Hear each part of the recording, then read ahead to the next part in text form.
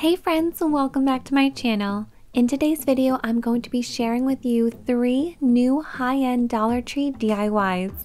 In my last video, I had told you guys that I was thinking about some more really fun high-end looks, and these 3 are some of my favorite. I am so happy with how they turned out, and I cannot wait to share them with you guys. But before we get started, if you guys are new here, I would love to have you join us by subscribing down below. I'm starting off with this glass container that I picked up in the candle section at the Dollar Tree, and then I'm also grabbing my white spray paint. So you guys have probably seen me use this a million times. It's the Rust-Oleum 2x Ultra Coverage in the Ultra Matte, and I'm obsessed with this one. It just is so user-friendly. So I just gave mine a quick coat of spray paint, and this is how it turned out with one coat. So I cannot recommend that spray paint enough. And next I'm going to be using these foam floral blocks that I picked up at the Dollar Tree. They come in a pack. I've had these ones for a while. So you'll see here that this block was a little bit too big. So I just took a knife and just really carefully cut it. They're really easy to cut through, so you will not have any issues there. And then once it is cut down to size, I just took some hot glue. And I'm just going to apply that to the bottom just to make sure that it is nice and secure in that container. And then you just want to push it down and give it a couple seconds to dry. Next, I picked up 2 of these faux grass blades from the Dollar Tree in their floral department. Now, you could definitely get away with just using one of these, but since I had both, I figured why not use both? And you're just going to want to insert them into the foam. But you will see here that when I did that, they were kind of too tall. I mean, you could leave them, but I just felt like it was just a little bit too high. So I decided to just take them out and I just bend that wire. You could cut it also, but it's a little bit thick and hard to cut, so bending it works just as well. So once I had it bent, I just reinserted it back into the foam and it was good to go. And I just did that with both of them. Now you could definitely stop here. If this is just going to be on a shelf, you will not even see that foam block on the inside. But I had some leftover Spanish moss from the Dollar Tree, and you can find this in their floral department as well. So I figured that this would be good at just camouflaging that foam block, and I will say I was really happy with the result. So I just needed a really small amount, and you just want to kind of situate it right around your grass. Push it down, and that is it. You are all done with this DIY. Like I said, so simple. The matte white really elevates the look of this DIY, but if you wanted to, you can definitely use matte black. I think that would look really stunning as well and still give off a really high-end look. Next up is my favorite DIY from this video. So I'm starting off with this white plastic bucket that I got at the Dollar Tree, and it's a really nice size. And then I also picked up some of this decorative nautical rope, so just one in the darker color, and then I did have to get about 5 or 6 in this lighter cream colored rope. And I'm going to start off by just unraveling it. So you'll see here, once you just take that black tape off the end of it, you can start to unravel your rope.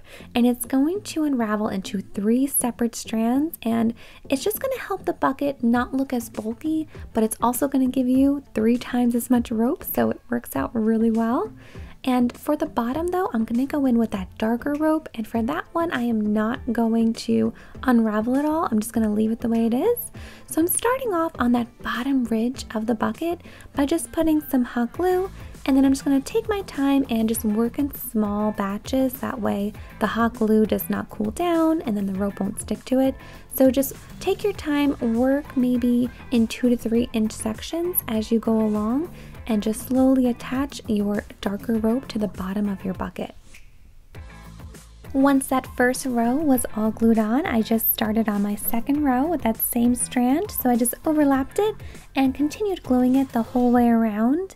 And in all, that one strand provided about 4 layers on my bucket here. So I thought that was a pretty good amount for the bottom color. And then for the rest of the bucket, I'm just going to be using that lighter rope that I will start on right now. So for that, I'm just going to be picking up right where I left off with that dark rope, and you will see that I try to make sure that my rope always starts and ends in the back of the bucket. That way I can kind of hide them in the end and you won't see all those break points.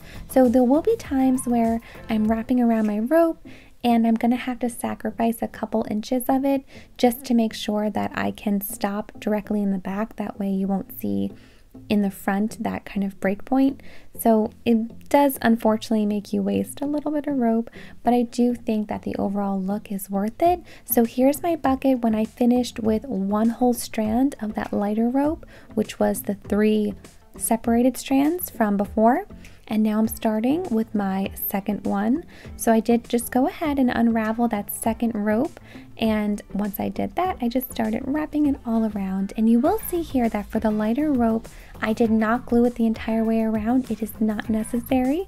Once you have that bottom base, it's pretty secure, so you will only have to glue the lighter rope when you start a new strand and then when you stop the strand in the back, but that is it. And this is how far I got with 3 more of those strands, and then I ran out of rope.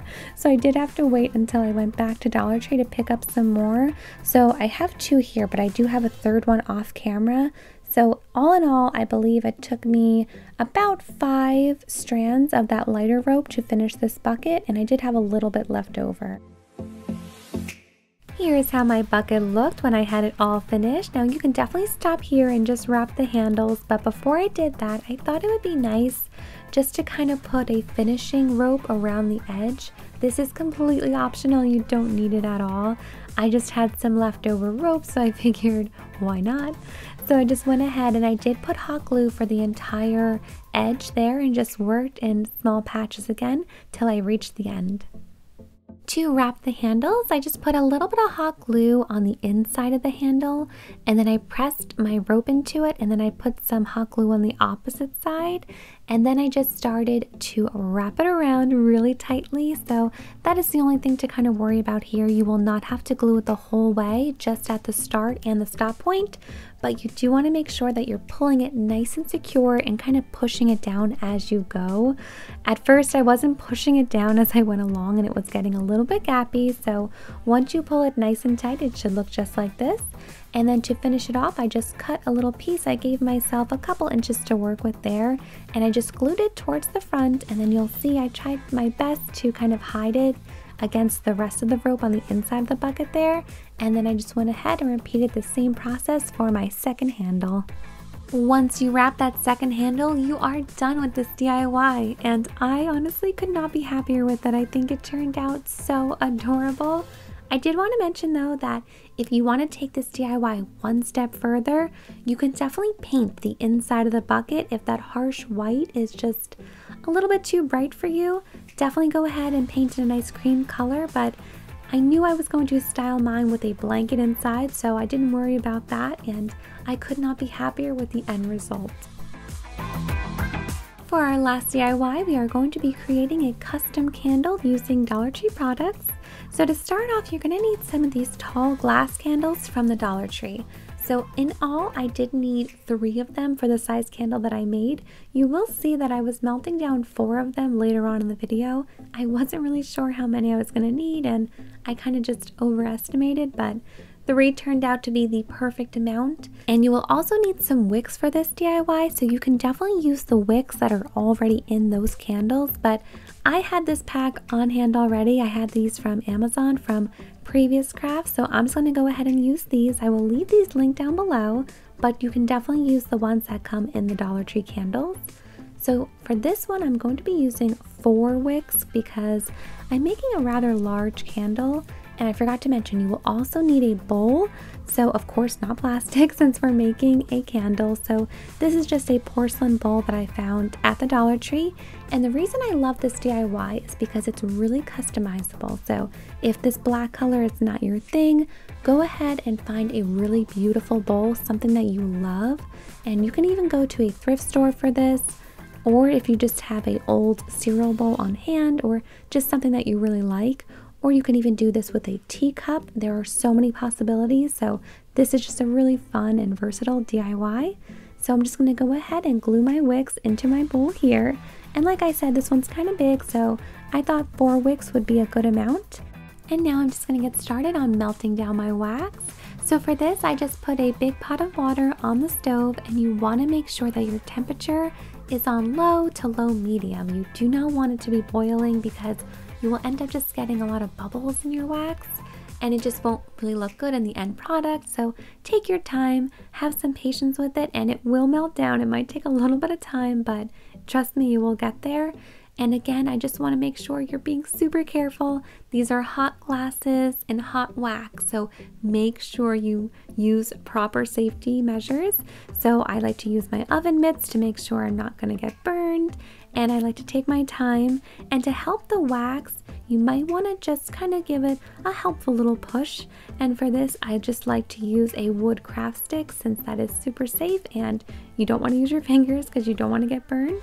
These are the craft sticks that I use for this, and I just like to keep these on hand because they're really helpful for a whole bunch of things. So they're a really great find from the Dollar Tree. And now I'm just going to be using that wood craft stick just to fish out those wicks, since I will not be using those. And now you just want to carefully pour your melted wax into your bowl or whatever you are using to make your candle. And you could definitely use some essential oils at this point as well if you want to give it a really beautiful scent, but I was just kind of making this as a decorative candle, so I didn't really worry about that. And after letting it cool overnight, I had myself a big, beautiful Dollar Tree candle. I think that this one is just so much fun. Like I said, really customizable. Choose whichever bowl you like. You can change up the colors. You can add whatever scent you like. It is up to you. So that is why this is definitely one of my favorite DIYs. And I have made other Dollar Tree candles in the past, but this is the largest one I've made, and I just really, really love it. I think it looks so beautiful sitting out on my table. I'm just totally obsessed with this one, and I hope that you guys liked it too. And that is it for today's DIYs. I really hope that you guys enjoyed these high-end Dollar Tree DIYs. I definitely have some new ones in mind that I cannot wait to share with you guys. They are just so awesome. So make sure, if you are not yet subscribed, that you subscribe down below and turn on that notification bell so you are the first to find out when I upload a new video. Thank you guys so much for watching. To subscribe to my channel, you can just click on my picture right here, and make sure to check out this video for some more crafting fun.